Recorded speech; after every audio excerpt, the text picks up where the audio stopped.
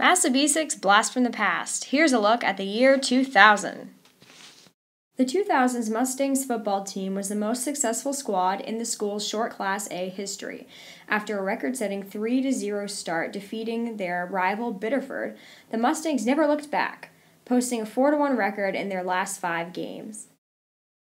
The Massabesic musicians performed for several community functions, including the MSAD 57 School Board, Massabesic's Lion Club, and the School Assembly. The MHS Drama Department presented You're a Good Man, Charlie Brown, which brings to life the characters of Charles Schulz's comic strip The Peanuts.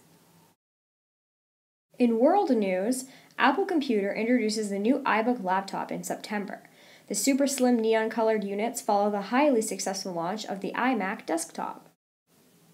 The Blair Witch Project was that summer's hit movie, which cost $100,000 to make and made over $140 million at the box office. American Beauty, starring Kevin Spacey, captures the Golden Globe's Best Drama Award and received a total of 6 Golden Globe nominations. Britney Spears' album Baby One More Time is the second best-selling album of 1999, earning her the Billboard Music Awards for Best New Artist of the Year. And on December 31st, 1999, as the time zone welcomed the new millennium, the world celebrates with excitement, pageantry, and fireworks.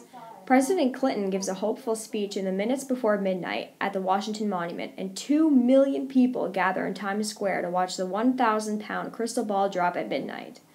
And of course, there's a sigh of relief when there are no Y2K computer malfunctions. This has been a Massabesic Blast from the Past, the year 2000.